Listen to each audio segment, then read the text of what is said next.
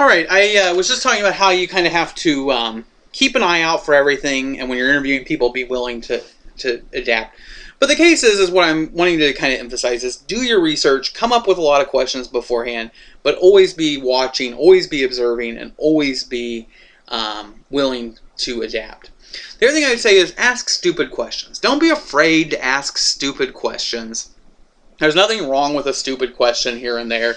Even though you may think you know the answer, the problem is you may not. And so just ask stupid questions. You can kind of do it nonchalantly, like, so that is this way or something. I mean, if you want to do it, but don't be afraid. Don't think your questions are stupid. Just ask them. If the person calls them stupid, then just be like, okay, well, you're a jerk, and just burn them when you're, no, I don't know. I shouldn't tell you to burn them when they write the story. But, I will say that, I mean, I want you to be aware of this. I mean, I'm not saying burn people because, but if people are jerks, I wouldn't be afraid to put that in the story. If somebody's just a literal jerk to you and they're there and you're trying to do a story for them, I would have no problem making clear in the story that the person's a jerk. I mean, they're opening a new restaurant and they want to get mad at you because you asked them some question they thought was stupid. Well, I wouldn't be afraid to burn them. I mean, I guess that's just me. I mean, I've told you, this is a little bit of an ego business, and writers oftentimes have egos. There's nothing, I mean, I guess part of me is just saying, I mean, it's an ethical issue. I mean, I wouldn't burn them just to burn them, but I mean, if they're really rude, then that might be worth doing. Or not worth doing, but it might be something to at least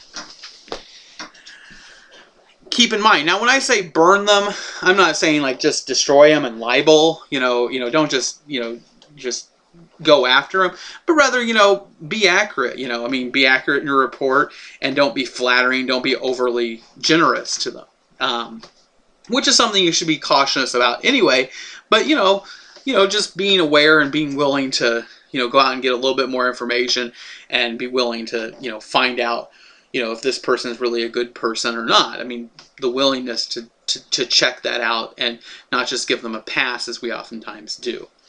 But I say all that with the following statement that, that most people won't be rude. And if all your questions are stupid, then that's a whole other thing. But I would just say, don't think your questions are stupid. I would say if you go out and ask a dozen stupid questions, every story, it'll be a year before anybody insults you about it. And that's why I'm saying if they do, then that, most people are there being interviewed by a media person. They're kind of just keeping their tongue. And so if they don't, then one does have to wonder about the person. So as far as tough questions, I want to save this point. This is a very important point. Always save any tough questions you have for the end of the interview. Why?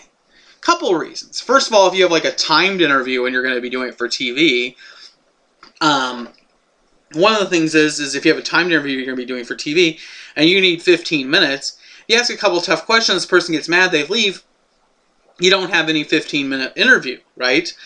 But if you save it for the end, you may have 15, 20, 30, maybe you have an hour's worth of material, you're going to be editing it down, and now you've got the questions. Same thing for print and other things. You can get all the information you want, and then you save the tough questions for the end. The other thing I'd say about blaming is so don't, if you have a lot of questions, like an interview with somebody like the mayor, and you want to ask him about allegations against him, ask him about his progress, ask him about what he's most proud of, ask him about why he went into office, ask him all kinds of questions. But then save for the end those tough questions about, the corruption and the charges that are pending against him or her. The other thing is blame others. Say, well, some people have said. Don't make it you saying it. Say, some people have said, or other people have said. And the other thing I would do is I would say, I would be remiss if I didn't ask this. As a journalist, I have to ask you this. As, this, I have to ask you that. Those are ways of kind of deflecting it and making it where it's not you personally attacking them and asking questions that they don't want to answer. And I bring this up to say, always save those for the end and kind of try to distance yourself a little bit from those, because part of it is a reality that you are a journalist, you are having to ask tough questions and interview people about tough topics, and you need to be able to realize that, you're just doing your job. Now, I bring that up, and I kind of want to use this. Lately, one of the things that's been in the news is Bill Cosby. There have been these allegations of rape that have resurfaced. And as an example of this, there was an interview he did with NPR. He and his wife were talking about a set of art they had given, and they were doing an interview to the National Museum of African Art with the Smithsonian, and they were being interviewed by NPR's Scott Simon about the collection, and he went ahead and he did the entire interview, and he asked them all the questions about it, and then at the very end of the interview, he said, the reporter went ahead and raised a couple of questions about these rape allegations that had come up, and so one of the things I do is I would say, you know, I'll try to find it here and I'll play that last little bit here. But, you know, at the very end, the reporter says, and, you know, Bill Cosby's asked him all about this museum. He says, Bill Cosby says, the way they're juxtaposed will certainly give that as opposed to your usual museum setups. And he's sort of talking about the art. And then Simon says, towards the very end of his interview, he says,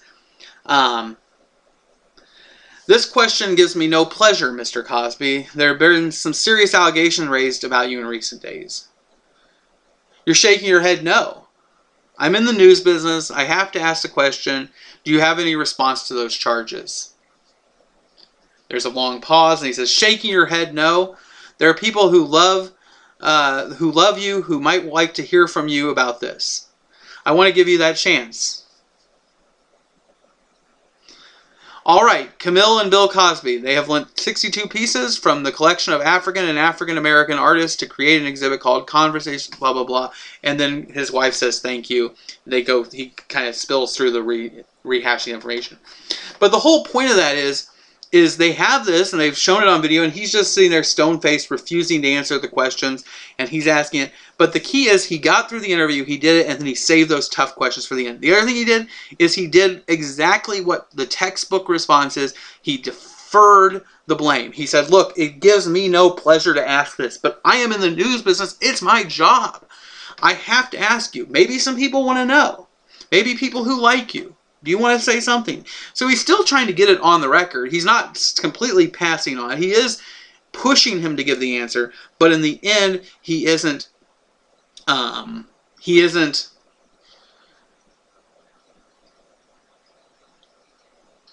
should I say, he isn't, you know, he isn't taking the blame. He isn't putting it right out there. He didn't start the interview with this. He didn't say, I want to know. He said, people want to know. He's still he's still pushing for an answer, but he's not being, making himself be a struggle between him and his interviewee.